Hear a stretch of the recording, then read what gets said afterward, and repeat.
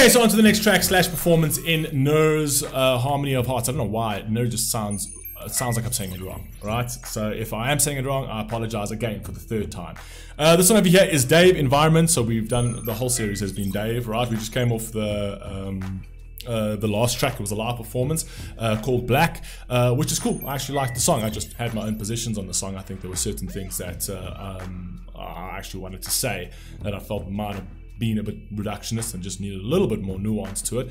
But yeah, other than that, song's cool. I like Dave. I think he's a great rapper. I also liked his song with Jack Harlow that I've never heard before, which was 2 reactions ago. You can go and watch that. This one over here is one I haven't heard before. This is called Dave Environment. This is new. Haven't heard this one before. I haven't heard the Jack Harlow one, but the Black I have heard before. I explain everything in that video, just go back one. And yeah, let's get into that, man. For those of you who want to request Harmony of Hearts, you can only request it with Wolf and Magnify. Myself and Alex are at capacity. We will be dropping quite a lot this week, so we can get that down. We'll probably run into March, admittedly, but don't worry, everything will be completely wrapped up before we actually take on anything else or do anything else. So don't stress, your series will be done.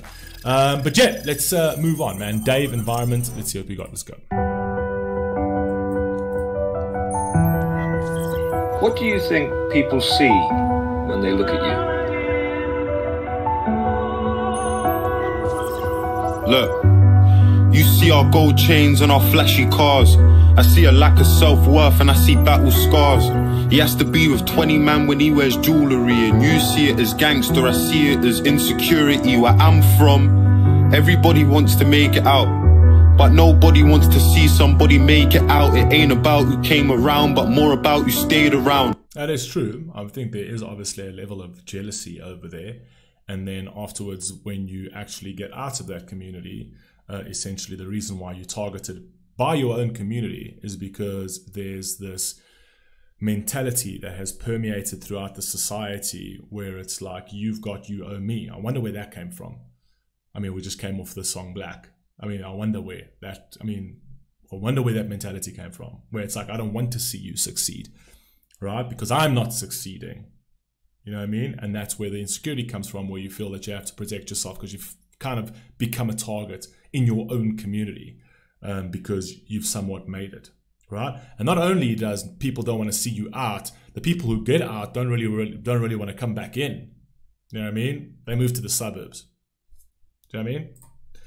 Behind the scenes, they say God gave us eyes to see. You see the video vixens and all their pearly whites, but you don't see the dirty nights, long days and early flights. You see the deals and think all these rappers laughing now, but you don't get that if we weren't already, we're a target now. You see all the groupie girls and think they're heaven sent. I see 25 minutes worth of empty sex to tell a lie. You don't have to do it. You don't have to have the empty sex. But I get what he's saying. It's almost like it's unhelpable because, you know, it's unavoidable in the sense that women are now, they see you for money, essentially. So they see you for money. So at the end of the day, it's not that they actually love you. It's because, you know, they see money. They place, you know, they place a monetary worth on you as opposed to like a spiritual worth on you, essentially, right? I see 25 minutes worth of empty sex to tell a lie. It wasn't my intention to objectify, but I can testify. I've seen some shit you couldn't rectify. You see this industry where everybody came up. I see a bag of weird rappers and some fake love, fake handshakes and fake spuds with fake comments, where everybody covers costs but never pays homage. I like the fact that he's calling this out. I like the fact that he's calling this out because this over here is a big part of the problem, and not only in like black communities, it's actually in society as a whole. The whole of society is actually fake. Everything you see around you is fake, right? Your movements are fake, your politicians are fake, your money is fake, your currencies are fake, Wall Street's fake, communities have become fake, social media has literally turned everybody so plastic and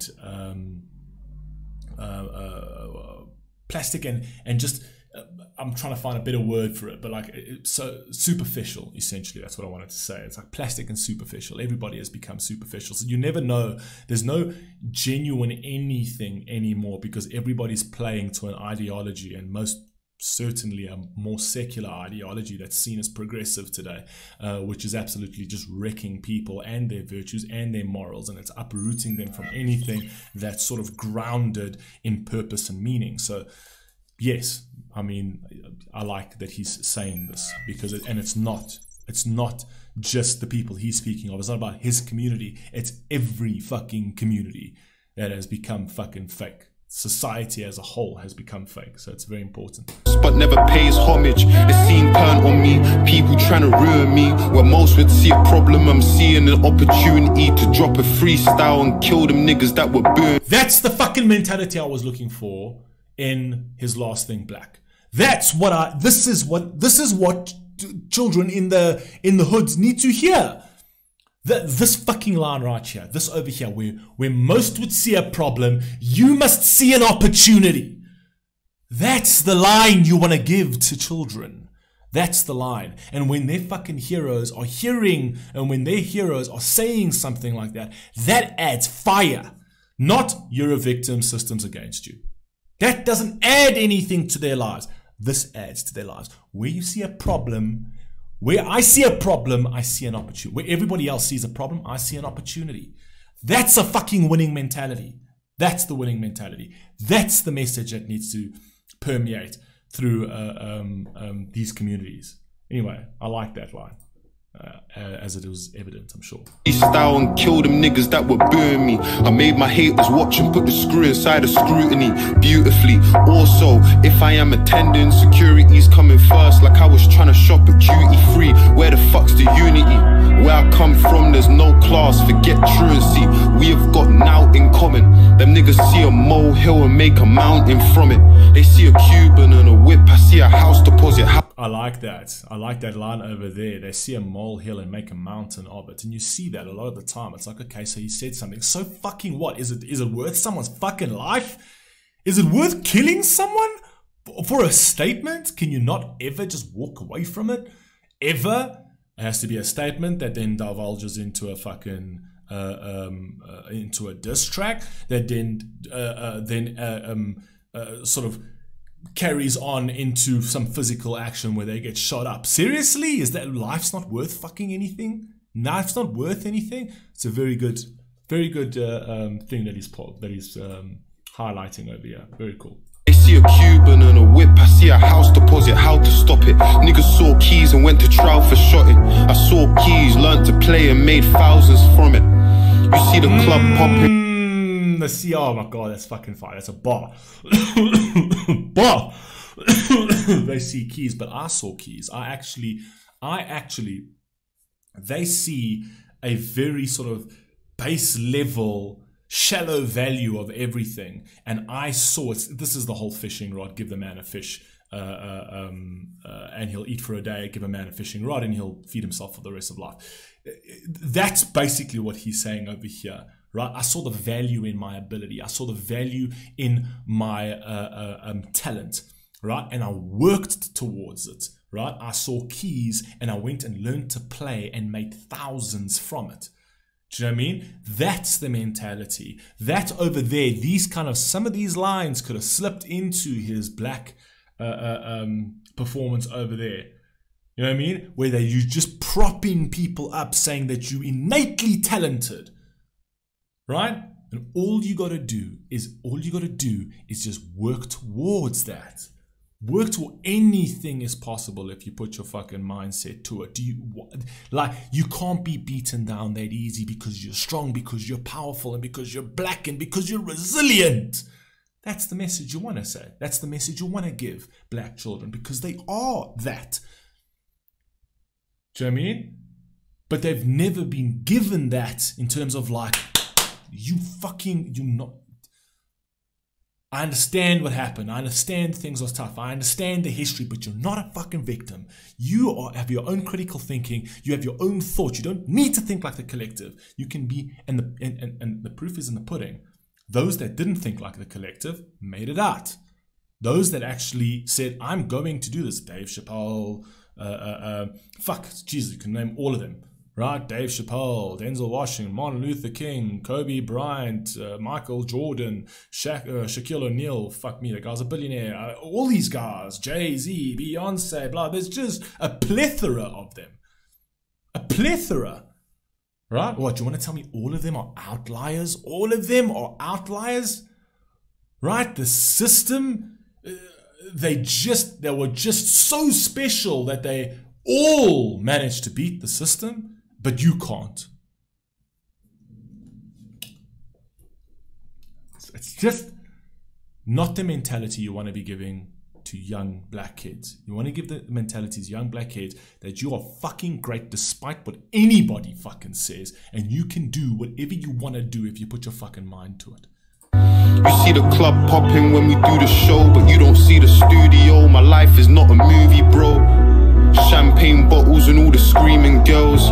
It's ironic how you'll never hear a scream for help. Fucking hell, why do you think we're going through the same thing? Depression when you make it, the pressure and the hatred. Your people talk about you, you can't say shit. The moment that you ain't it, the label. Oh, that's just fame, Dave. Unfortunately, that is. It comes with the territory.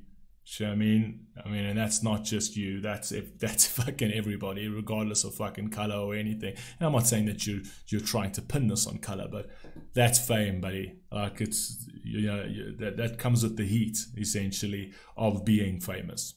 You're gonna get fucking hated. You're gonna have to have people talking shit. You're gonna get targeted. That's part of being famous. That's just, it is what it is. Hatred, your people talk about you, you can't say shit. The moment that you ain't it, the labels are looking for replacements.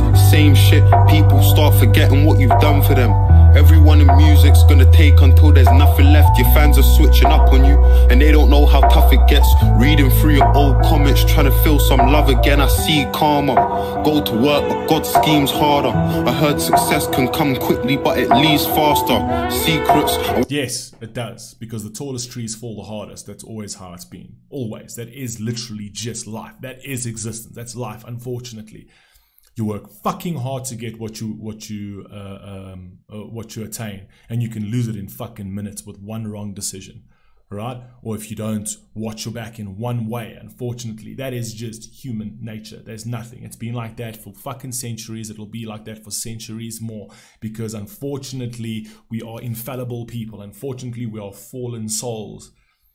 And unfortunately, there is an element of greed that runs through society, that everyone's going to try and step on your toes and step on your turf, and specifically when you're wealthier. And if you don't watch that, you can lose it in a second. And if you fucking kind of lose your head and you get egotistical and too arrogant, right, and you don't appreciate what you have, you'll lose it even faster, because the tallest trees fall the hardest, right? The weather up there is a lot harsher than the weather down here. Right? And when it catches you up there, it's going to fucking take you down and rip your fucking roots out again. And you're going to have to re-fucking plant those roots yet again from the fucking beginning. That is part of life, unfortunately. It is what it is. It's human nature. Faster, secrets are what my enemies have been after. Only L's I'm hiding in my closet have a V after. Fuck. Oh, that was a good bar. That was a good fucking bar. All the L's that are lighting on my closet have a V after. Fucking bar! So all the losses, it's like it's all because that's all monetary. Louis Vuitton, LV, right? Fire, bro. Because it's like I focused on the wrong thing. I focused on the monetary stuff. Do you know what I mean? And that in turn is a loss. Come on, bro. Fire! What a fucking line!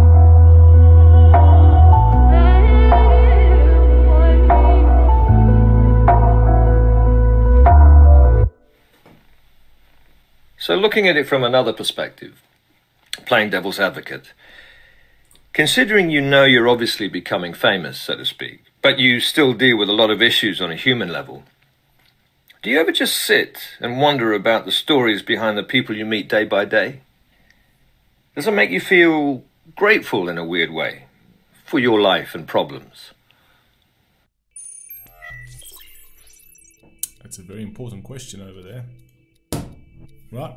Gratitude's a big fucking thing.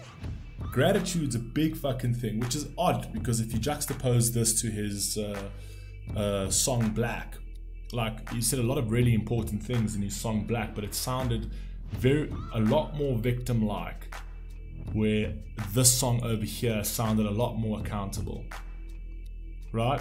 Which is nice, because this song over here is something that the youth can listen to and aspire to be something like Dave. Do you know what I mean? That's what changes. That's what places the fire underneath them to change, to make real change, right? As opposed to the victim currency that everyone is so used to. I like this. Look, I like Dave. I really do. I think his music's fantastic. I disagree with some stuff. I try to add a bit more nuance and whatever else, but this is all for fucking discussion at the end of the day. Do you know what I mean? And if you can handle it, good. If you can't handle it, then fuck. I mean, it is what it is. I mean, the society we have today, no one can handle shit anymore. No one can have a position without everybody melting into a puddle of fucking tears. Do you know what I mean? Over everything. We can agree to disagree. I love you all. Stay safe. I'll catch you in the next one. Peace.